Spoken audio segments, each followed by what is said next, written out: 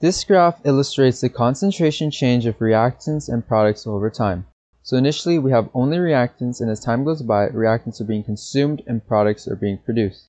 So when do you think equilibrium is reached? In this area we have a constant concentration, and this is when equilibrium is being reached.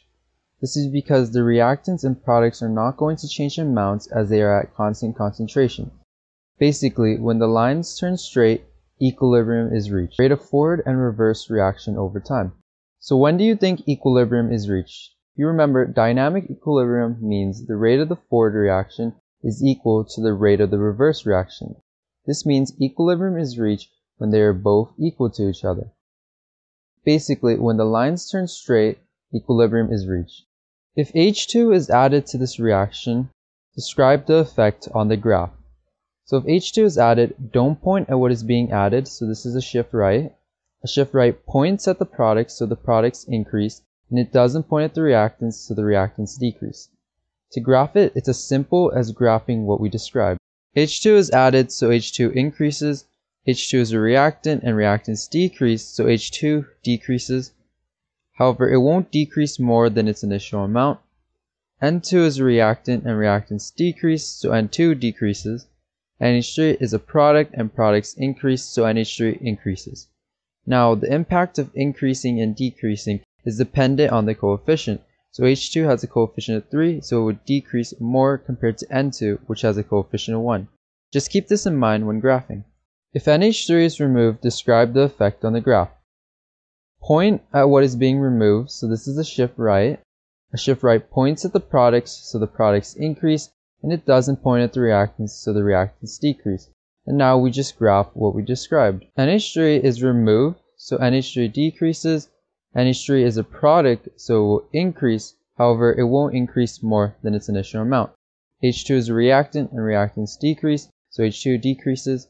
N2 is also a reactant, so it will decrease as well. Remember to keep in mind that coefficients determine how much it should decrease by. If temperature is increased, describe the effect on the graph. This is an exothermic reaction because enthalpy is negative, so heat can be treated as a product. If temperature increases, don't point at what is being increased, so this is a shift left.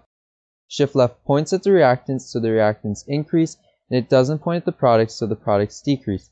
For temperature changes, we just graph what the shift does. N2 is a reactant, and reactants increase, so N2 will increase. H2 is also a reactant, so it will increase. NH3 is a product, and products decrease, so NH3 decreases. If pressure increases, describe the effect on the graph. So for pressure changes, we need to count the total gas moles on both sides. So on the reactant side, we have 1 from N2, and we have 3 from H2, so we have 4 in total. On the product side, we have 2 from NH3, so we have 2. When pressure increases, point at the smaller number to reduce the extra pressure. A shift right points at the products, so the products increase in concentration, and it doesn't point at the reactants, so the reactants decrease. And now we simply just graph what we described. So since pressure increases, everything increases first. N2 increases, H2 increases, and NH3 increases. If pressure decreased, everything would decrease first. And now we just graph the effect of the shift. So N2 is a reactant, and reactants decrease, so N2 decreases. H2 is also a reactant, so it will decrease. And NH3 is a product, and products increase, so NH3 increases some more. Let's try this practice problem. In yellow are tips to help guide you. You can pause this video and do this yourself, or work along with me. Describe the correct stresses at A, B, C, and D for the following equilibrium. So at A, everything is increasing first, so this has to be a pressure change. Pressure causes everything to increase or decrease first. Since everything is increasing, this means pressure is increasing, and let's confirm if pressure is actually increasing. So for pressure changes, we need to compare the total gas moles on the reactant side and the total gas moles on the product side. 2, 1, so 3, and just 2. When pressure increases, point at the smaller number, so this is a shift right. A shift right increases the products and decreases the reactants. So the correct stress at A is increasing pressure. At B, we see that CO is decreasing and O2 is decreasing, and the CO2 is decreasing and then is increasing. This has to be adding and removing a reactant or product, and it's clear that CO2 is being removed. So when CO2 is removed, point at what is being removed, so this is a shift right. Shift right increases products and decreases reactants. Products should increase, and reactants should decrease. So the correct stress at B, CO2 is removed. At C, CO is increasing, O2 is increasing, and CO2 is decreasing. This is most likely a change in temperature since it is just graphing the effect of the shift. So how would temperature be changed so it can shift left, since CO is increasing and O2 is increasing? This is an exothermic reaction, so heat can be treated as a product. If we increase temperature, don't point at what is being increased, so this is a shift left. So temperature is being increased, and it will cause a shift left.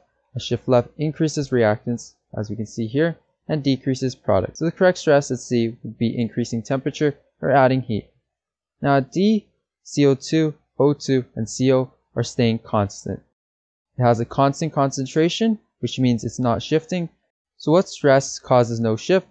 Adding a catalyst or an inert gas causes no shift. This is what I like to call remember notes. If you remember and understand everything on this page, you should be able to describe equilibrium shifts for a reaction on a graph. So when the lines turn straight, equilibrium is reached. Basically, when the lines are straight, the reactants or products are at a constant concentration, so this is where equilibrium is reached. Graphing equilibrium shifts. Adding and removing reactants or products. First, graph what is removed or added first, then graph the effect of the shift. For this graph, any stream is removed, and then the effect of the shifts are graphed. Changing temperature, just graph the effect of the shift. So we increase temperature, reactants increase, and products decrease. We only graph the effects of the shifts for temperature. Changing pressure, graph pressure. Everything increases or decreases, then graph the effect of the shift. For this reaction, pressure increases, so we graph that first, and then we just graph the effects of the shift after.